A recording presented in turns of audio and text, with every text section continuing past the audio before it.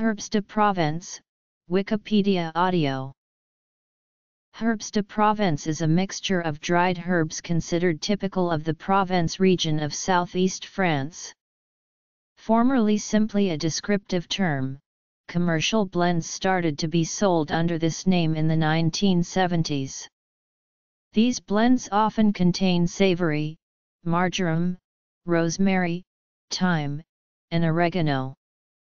Lavender leaves are also included in products in the North American market. The herb mixture is typically used with grilled foods and stews. Provençal cuisine has traditionally used many herbs which were often characterized collectively as herbes de Provence, but not in specific combinations, and not sold as a mixture. It was in the 1970s that homogeneous mixtures were formulated by spice wholesalers, including notably Ducros in France, 138. These mixtures typically contain savory, marjoram, rosemary, thyme, oregano, and other herbs.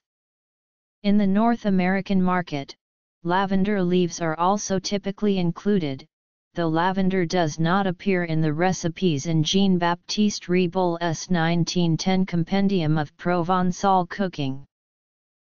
History.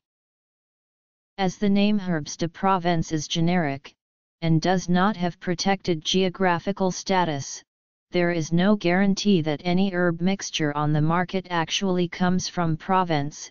Indeed, the vast majority of these blends come from Central and Eastern Europe, North Africa, and China. Herbes de Provence are often sold in larger bags than other herbs, and the price in Provence is considerably lower than for other herbs. Herbes de Provence are used to flavor grilled foods such as fish and meat, as well as vegetable stews. The mixture can be added to foods before or during cooking or mixed with cooking oil prior to cooking so as to infuse the flavor into the cooked food.